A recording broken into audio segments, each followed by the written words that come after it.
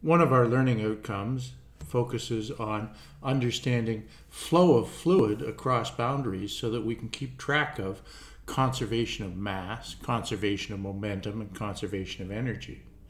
To understand what's going on, we need to look at a boundary in space. So let's have this line represent a boundary, and we're interested in fluid that's traveling from A to B across this boundary and what it's taking with it, how much mass, momentum, and energy. A flux is defined as a flow per unit area across a boundary. So that might be the mass per square meter of this little chunk of surface that's flowing through here.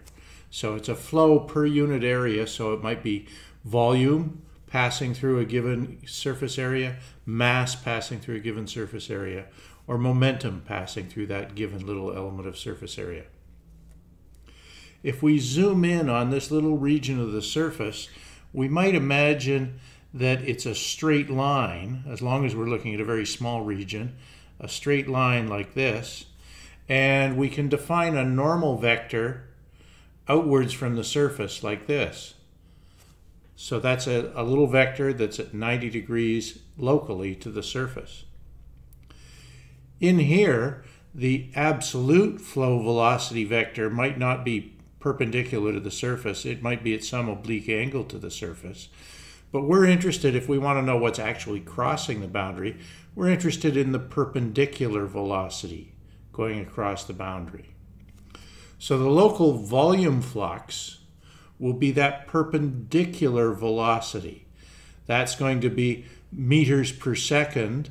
And if we had a 1 meter squared area here, then a velocity of 1 meter per second would take 1 cubic meter of material per square meter of surface area across this boundary.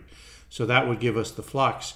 It's just the dot product of the velocity vector and the normal vector.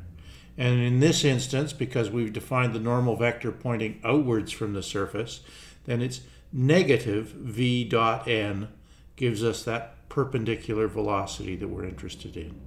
And that'll be the volume flux through that surface. So the volume flow through a small area of surface, this little region here, will be the volume flux times the magnitude of that tiny area, dA.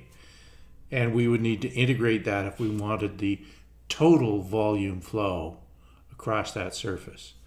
And that dot product is just that perpendicular velocity. What we're really interested in is how much velocity do we have that's going directly across the surface, because that's what carries stuff from one side to the other.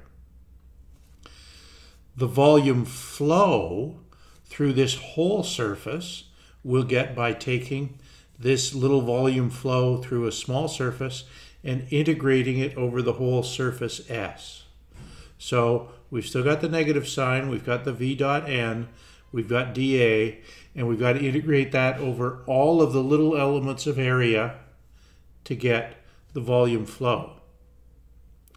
Now that may be geometrically quite complicated, but it's conceptually quite simple. So don't get hung up on the fact that we've got vector dot products and complexity here. Just concentrate on the details. That's because we're going to move towards flat surfaces, so it's just a straight line. We're going to line up the surfaces that we're interested in parallel to the flow direction.